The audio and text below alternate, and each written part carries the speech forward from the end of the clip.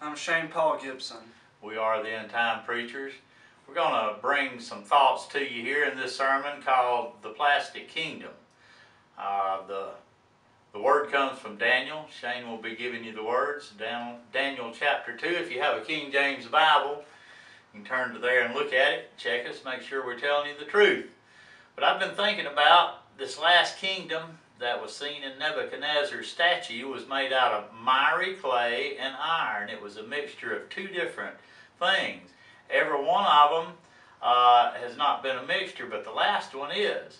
So we know what the iron is. The iron is the Roman Catholic kingdom. That was the iron legs of the statue. And I'm fixing to tell you what I think the miry clay is, and what the mixture comes to, and what's derived from it. So if you will, Shane, take us into God's Word. We'll go to the book of Daniel, chapter 2, verse 31 through 35. Thou, O king, sawest, and behold, a great image. This great image, whose brightness was excellent, stood before thee, and the form thereof was terrible. This image's head was of fine gold, his breast and his arms of silver, his belly and his thighs of brass, his legs of iron, his feet part of iron and part of clay. Thou sawest till that a stone was cut without hands, which smote the image upon his feet that were of iron and clay, and brake them to pieces. Then was the iron, the clay, the brass, the silver, and the gold broken to pieces together, and became like the chaff of the summer threshing floors, and the wind carried them away, that no place was found for them. And the stone that smote the image became a great mountain, and filled the whole earth. What you have here on the statue, Teresa will also, or Heather, put on the chart showing you the statue. You have gold at the top. Gold, that was Nebuchadnezzar. You'll find out he said, Thou, O king, art thou the head of gold. After Nebuchadnezzar, Belshazzar took over, but it's still Nebuchadnezzar's kingdom. And the Medes and the Persians came in. Darius and Cyrus. Two arms, and they were the silver. 1, 2, Darius and Cyrus.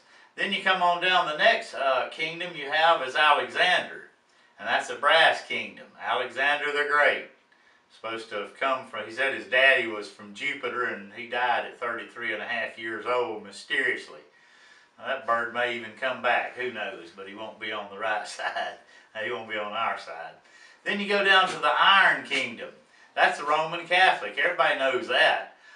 You have two legs. One was the Eastern Division. One was the Western Division. Then you come right on down to the last kingdom, which will be the very last one, which we are today. It's a mixture of miry clay and iron. Well, we've done established that the iron is the Roman Catholic, so who is the miry clay? Shane's going to take you over here in Genesis chapter 16, verses 11 and 12. To show you who I think the miry clay he's talking about, what the people are. There's also a footnote 4 in the Ruckman Reference Bible. He's going to read that for you. So take note of this. Genesis chapter 16, verse 11 and 12. And the angel of the Lord said unto her, Behold, thou art with child, and shalt bear a son, and shalt call his name Ishmael, because the Lord hath heard thy affliction.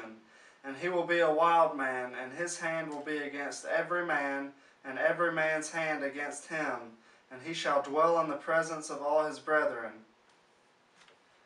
So you think you're really going to fight this guy or make peace with this guy?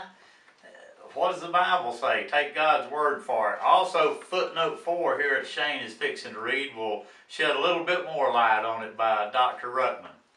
This verse, recorded by Moses around 1500 BC, defines exactly, scientifically, and forever the stereotyped Muslim. History confirms the stereotype to the last letter through more than 1300 years of history between AD 650 and 2005. There are 24 histories of the Arabs available. Every one of them confirms the stereotype. The Jew has never been the cause of any trouble in the history of the Arabs from AD 650 until 1921, after the Balfour Declaration was made. Up to that time, Muslims have been killing, assassinating, mutilating, attacking, imprisoning, and cursing Muslims and anti-Muslims for over 1,000 years.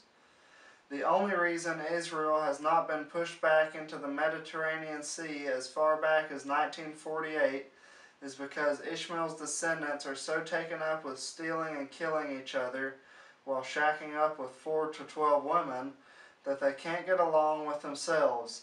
This is well known to every historian. For 132 pages documenting the truth of Genesis 16:12, obtained the doctorate work by Robert A. Morey, 2002, Winning the War Against Radical Islam. Okay, that's who I think it is, the miry clay. What do you get from miry clay? What do they have over there in their land so much of? Oil. Oil. Guess what plastic is derived from? Petroleum products. That's why I call ourselves the plastic generation. Shane is going to go over here to another footnote that'll tell you about, like the statue of gold started, the head started with gold on the statue, ended up with iron and miry clay. Derivative of gold would be plastic. He's going to show you the coinage and the value of the thing in the United States and how we've degenerated. Darwin was a nut. We're going down. Check this out. Daniel chapter 2 verses 32 and 33 are Darwin in reverse.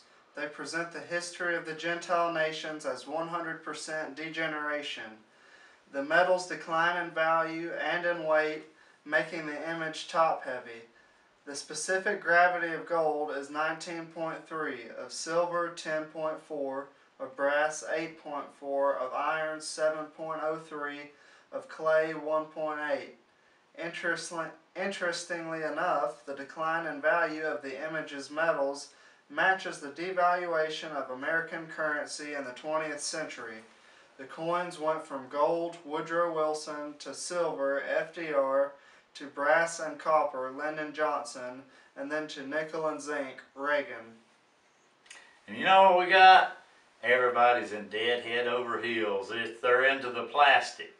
So now, let's not forget the stone, the capstone, the rock, the stone cut out without hands that comes down and smashes into the feet of this miry clay and iron mixture. So it's coming today. That stone is the rock. It is Jesus Christ.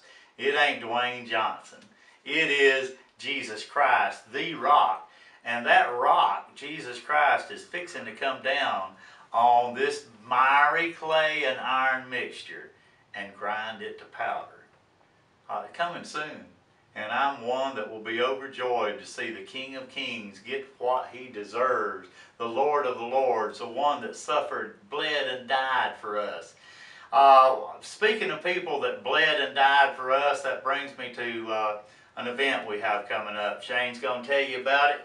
He's going to tell you the date and all, and I'll give you a little information on the speakers. Well, the name of the event's called Warriors for Veterans. It's October 5th. It's going to be down here at the Shackle Island Fire Hall, and it's basically going to be a benefit to raise money for the Sumner County Veterans Homes. We're trying to raise money and help out these poor old soldiers that gave their life for this country. So come on out, and there's going to be a poker run, a live auction, raffle, and of course there's going to be bands. There's going to be the Gibsons, us of course, playing, Surrender, and Eden's Way. Also the speakers. The speakers are going to be U.S. Representative Diane Black, State Representative Courtney Rogers.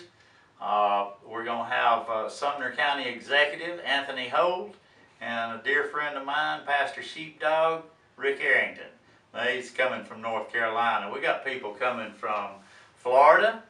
We got people coming from Kentucky, North Carolina, maybe even South Carolina, Georgia, and these people are dedicating their time. All proceeds will go to veterans.